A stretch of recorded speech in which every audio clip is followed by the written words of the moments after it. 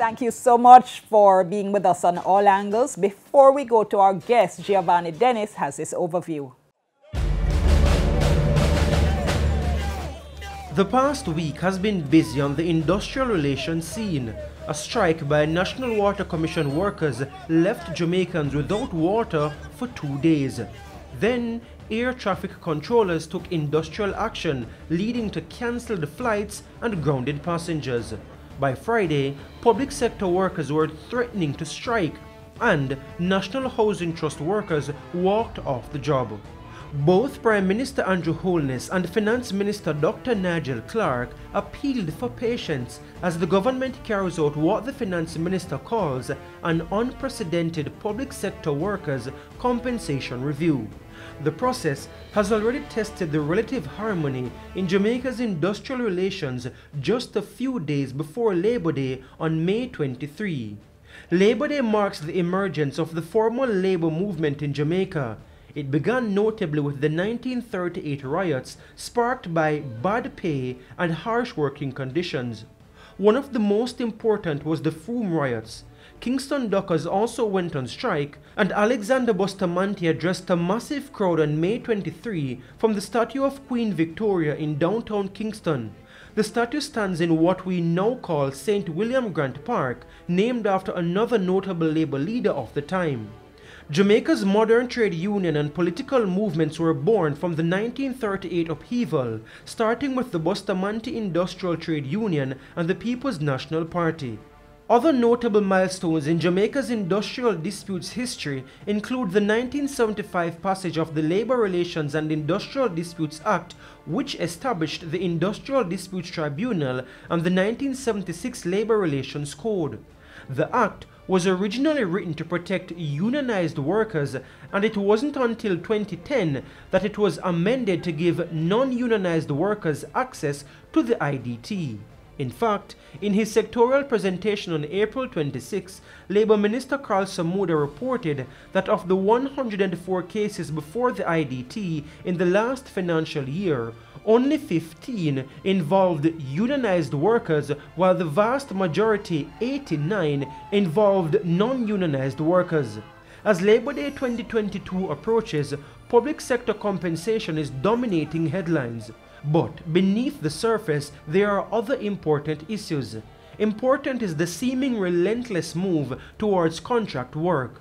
Jamaica Civil Service Association President O'Neill Grant says contract work in the public sector limits collective bargaining and can leave workers on fixed-term contracts for years with no route to permanent employment or benefits, including a pension.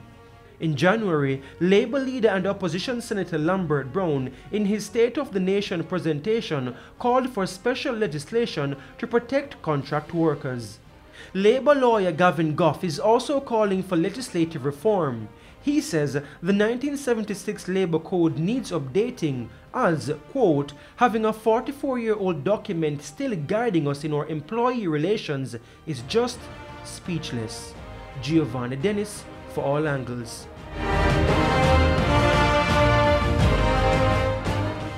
And joining us in this segment of the program, we have Opposition Senator Floyd Morris. We have Opposition MP Julian Robinson, who is also the party spokesperson on finance. And we have with us as well industrial relations expert and senior lecturer at the University of the West Indies, Mona Campus, Dr. Orville Taylor. Obviously, of course, part of our family here at TVJ, as he is a host on sister station Radio Jamaica's Hotline program. Gentlemen, thank you all so much for talking to us. We really appreciate it. Gonna start with you, Dr. Taylor. We're on the eve of Labor Day, which of course in Jamaica commemorates the, you might call it the birth of the modern labor movement. Having seen what we saw last week in terms of industrial action, what's your assessment of how we're doing? You know, history is a great teacher. Oftentimes, though, our leaders don't necessarily listen. We have to, I constantly have said this, we have two Labour parties in Parliament, and they need to learn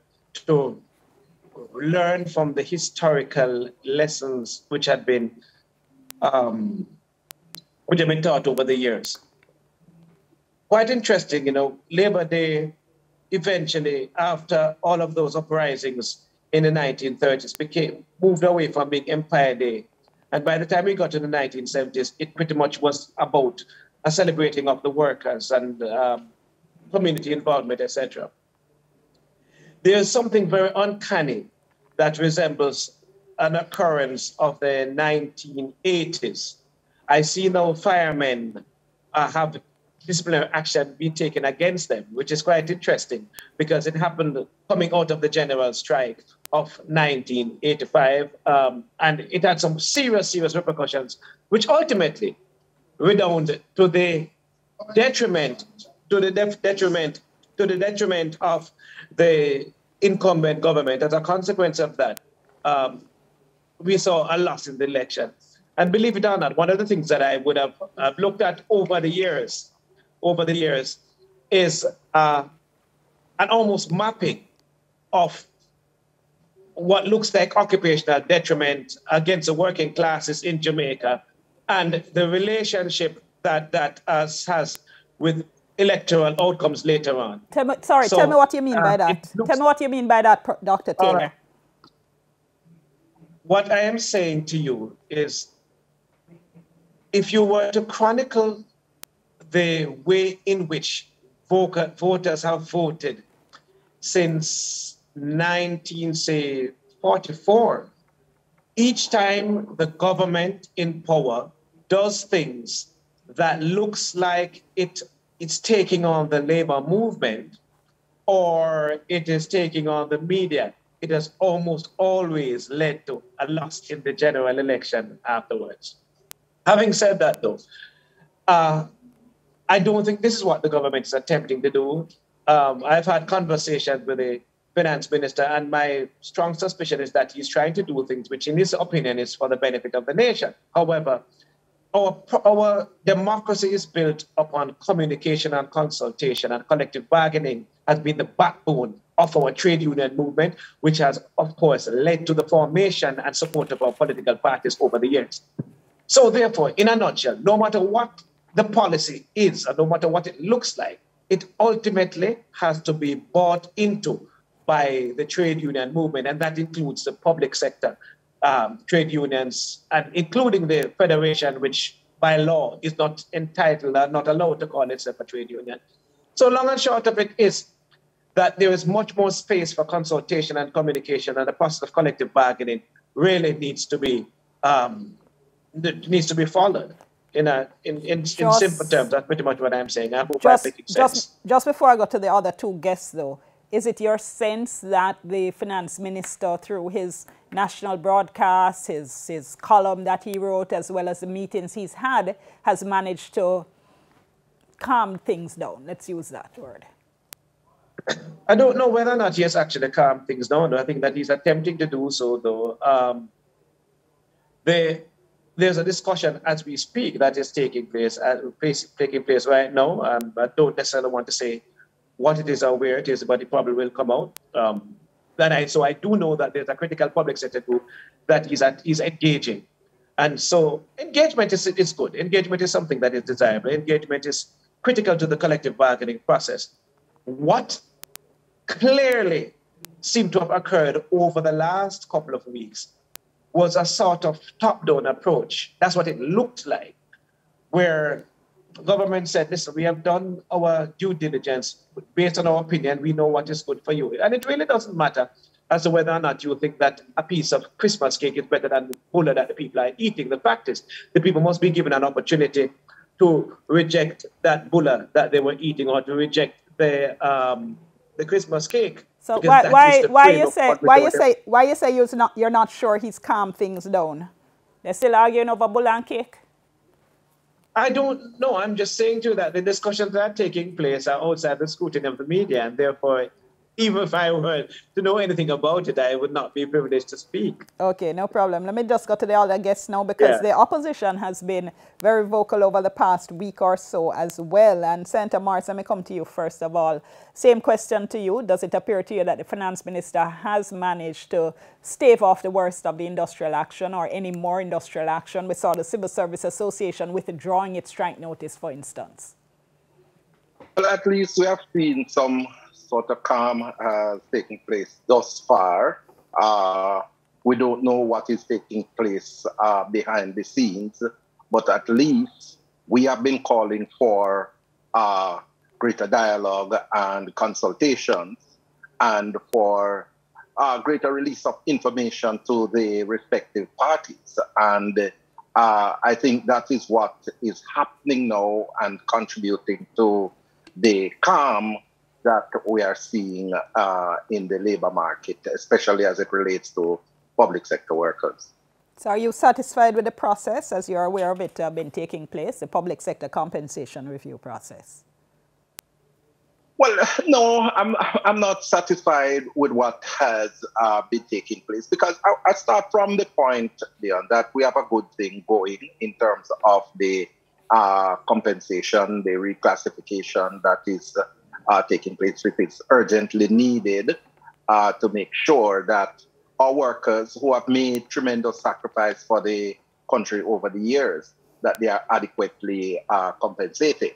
But in making this historic move, as the minister pointed out, you know, you're changing age-old practices and traditions, and you have to make sure that you bring all the parties to the table, and you consult, you dialogue, and you interact, because you don't want, when you go into that stadium, you are, as the minister pointed out, you are running a leg and there's nobody there to cheer you on. Instead, what you will have is individuals jeering you on, and you are going to be deflated. So it is best that at all times we consult and we dialogue, and the union and the workers and the respective stakeholders are critical to the process. This is a contractual process that they are engaged in. They have negotiated for years certain benefits, and some of these benefits are going to be changed. It can't be arbitrarily done. It can't be unilaterally done. And that is something that the minister has to understand, that these things have to be done through the collective bargaining process. Let me bring in Julian Robinson here, because one of the concerns always is that a party in opposition seems to always go for very populist policies, Mr. Robinson, and for populist read fiscally irresponsible, and that therefore, how does the PNP then, in calling for, sure, better communication, but are you satisfied with other aspects of how the process has been going on? Absolutely not. I mean, I'd say, first of all, I want to separate the process from the objectives.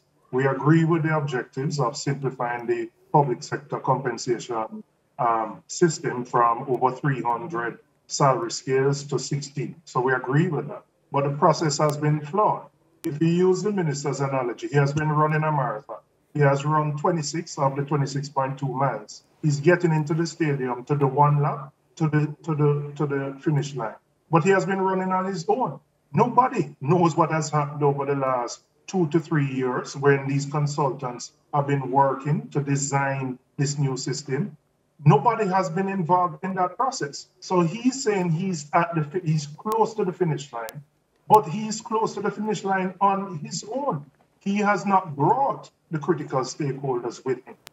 The first time that critical consultations and discussions started were a couple months ago, right? A couple months ago. In fact, months may be plural. It may have been in March, April, where details were provided.